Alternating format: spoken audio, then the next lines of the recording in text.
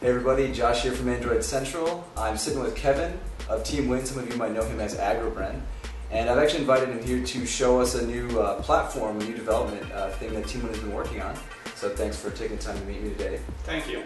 For the people who don't know about TeamWin, can you just give us a little bit of backstory, how they were founded? Sure. TeamWin was formed by two members, Shinzel and Toast, back with CM. When CM7 was still under development, CM6 was the predominant platform. They brought WiMAX to AOSP builds. Since then, other projects that we've undertaken as a team have been HDMI mirroring for the Evo 4G. We created the kernel manager, projects like that, on top of Toast's involvement with features such as the Evo 3D port of CM7. Okay, very cool. And you've got a tablet here. Is that what you're going to be showing? So I brought two devices. I've got a ViewSonic G tablet, standard ViewSonic. Use it as a development platform because of its robustness as a device. Okay. I've also got my good and trusty Evo 4G, the same one that we used to develop the HDMI code. Okay. So why don't we jump right into starting up TWRP 2. All right.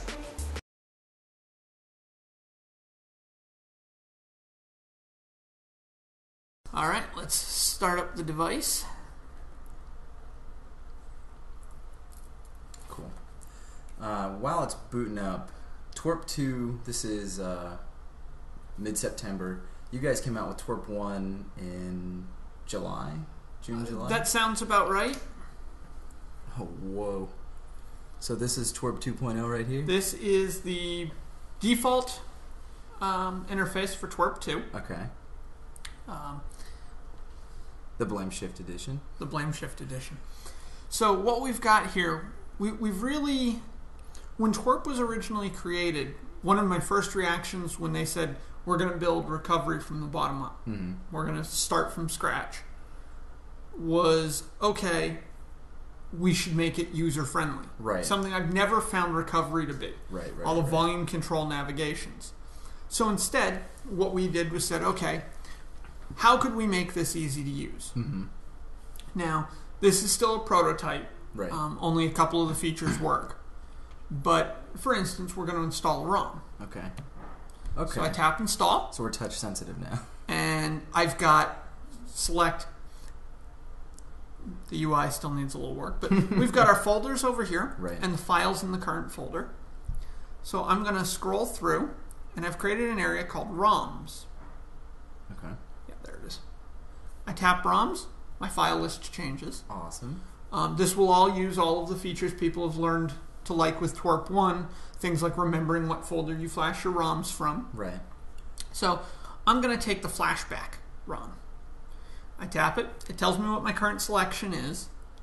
I have got different options that I can do. I can wipe the cache or reboot after flashing. Right.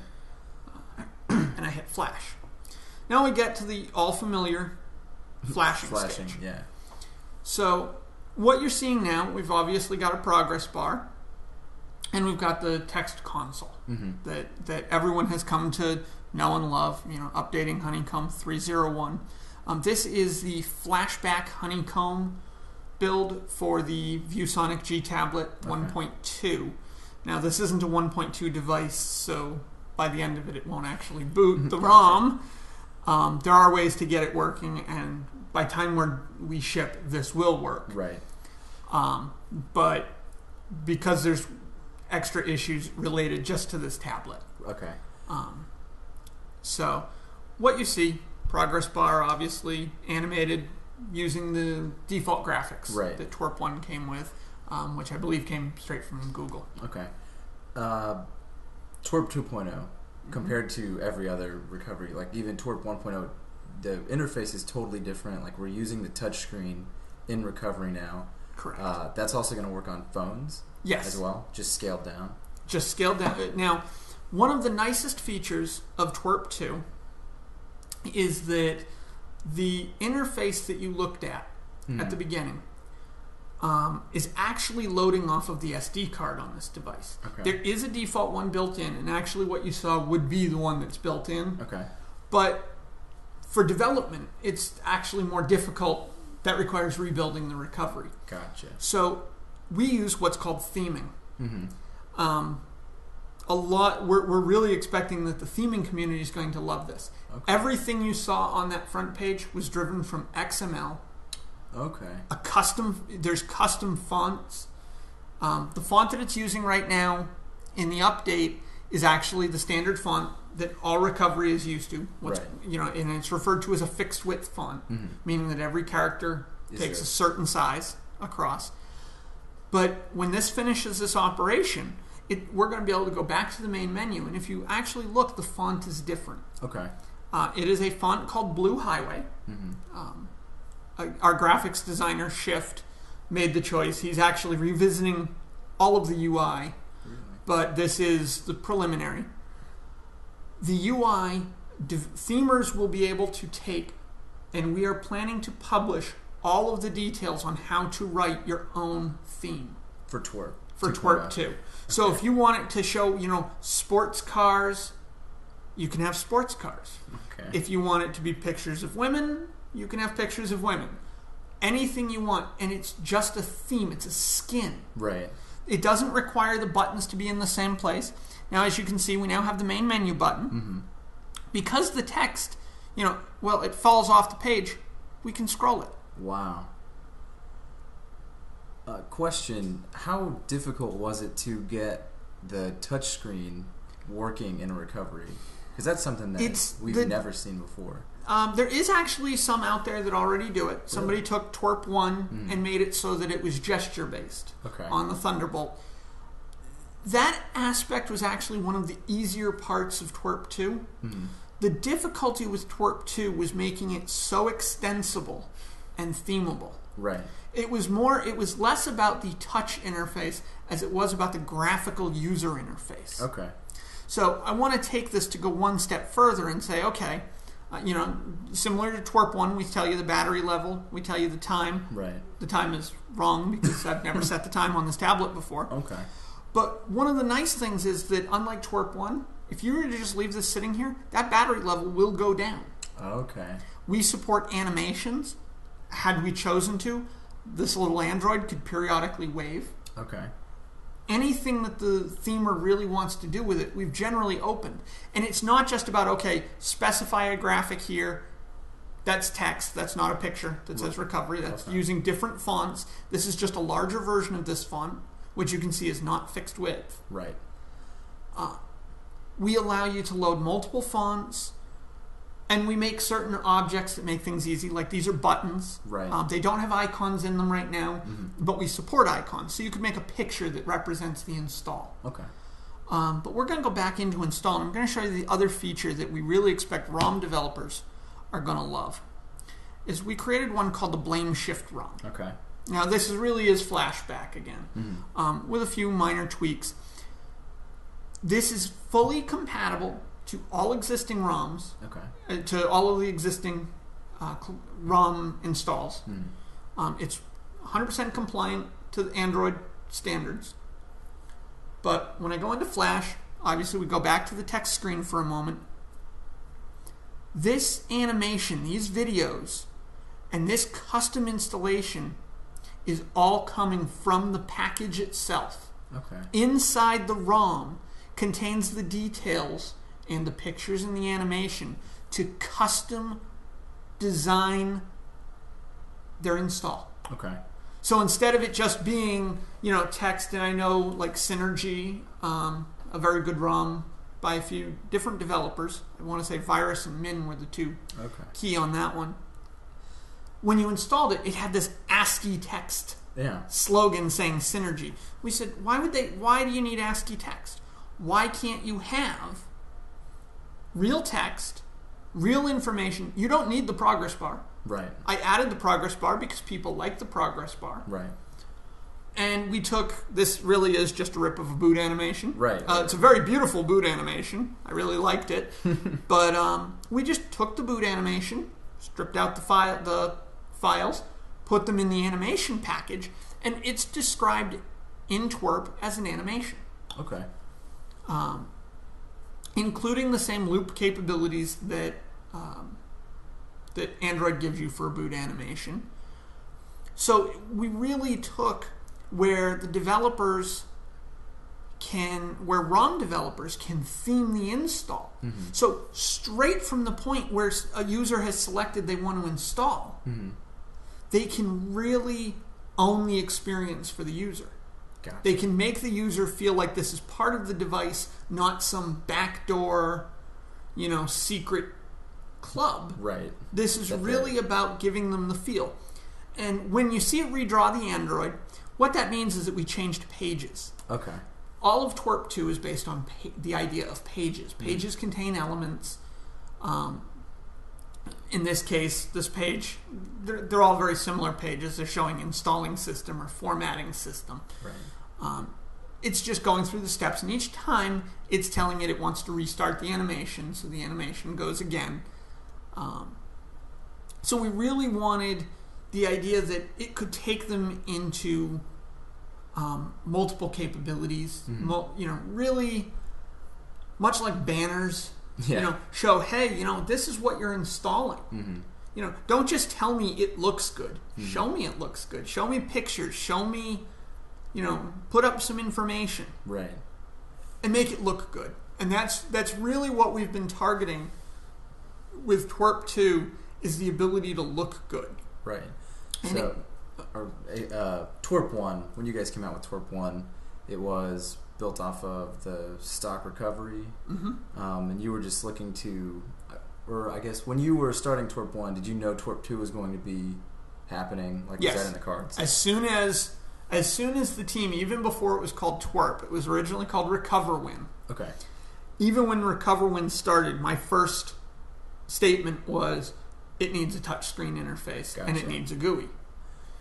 And there was a lot of discussion on how to do it, and what was decided was that I was busy at the time on Freevo and HDMWin, and so we took that and said, okay, let's go one step further. For now, let's get TWRP 1 out and working and good, and a lot of good developers worked on that. Assassin's Lament, Vivid Border, and Destroy are three in particular I'd like to call out. Toast did a lot of work. Right. No project would be complete without a little bit of work from Toast. There really was a team effort, and TWRP 2 really is a team effort. The entire GUI of TWRP 2 sits on top of the core foundation of TWRP 1. Okay. So you are seeing an interface into TWRP.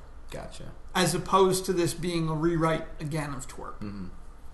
And so, I guess if we were to nail down, I think you've mentioned it before, the whole idea behind TWRP 2 especially is to make it as user-pleasing, an easy user interface, and kind of bring it to people who might be intimidated by, just the DOS-looking kind of recovery screen. Yeah. We really want it to be easy to use and convenient for people. We don't, it's no fun to have to sit there and toggling weird buttons. And for instance, the recovery that most people use on the G tablet, a build from, I'm guessing his name is Bekit, B-E-K-I-T.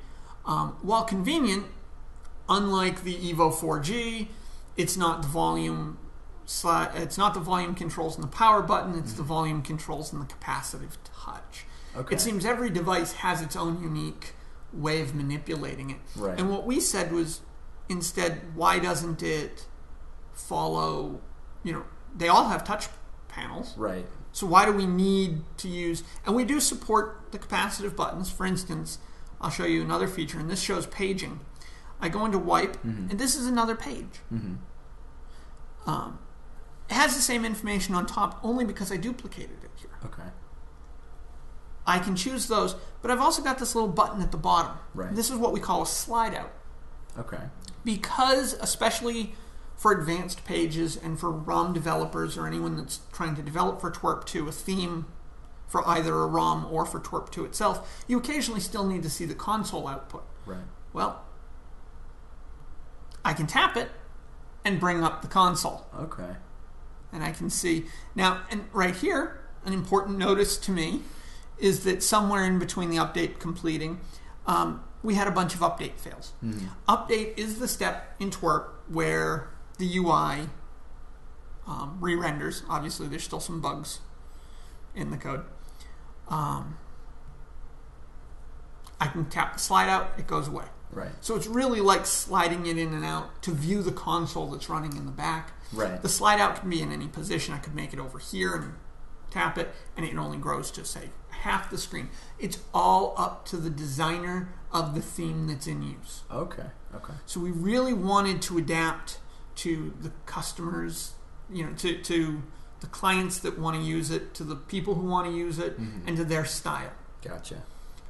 I can hit home. It takes me to the home page. That's cool. For themes, do you anticipate housing them on TeamWin's website, or they'll just kind of float around XDA? We haven't actually decided a scheme yet. There was talk that TeamWin may actually host a place where people can grab themes that they like. They are device specific. In particular, they're resolution specific. Okay. For instance, this theme is designed for 1024 by 600, which is the G tablet's native resolution. And that's the other nice thing, is that the same TWRP engine, the TWRP 2 engine that's running this right now, runs the Evo 4G. Right. So all it really needed was a zip file. Okay. We call it UI.zip. And it's an XML file, some fonts, and some images. All bundled together conveniently. So that's really, in a nutshell, that's everything that we've been doing with it. Cool. And it's pretty powerful. We've got even shutdown animations. Oh, that's very cool. Rather than rebooting and then powering down, or... Well, you can choose any of the options. Right. And again, it's all controlled from the XML. Inside the XML file, there are sections with action. And so you can say action, reboot, and then as the argument you can say power off, right, or bootloader, Android, or recovery. Okay. And that's how we had those 4 options, is it was just specifying a different parameter to the function. Okay. We've really gone the idea of giving the themers control over the interface. And to demonstrate that better, I'm actually going to switch devices.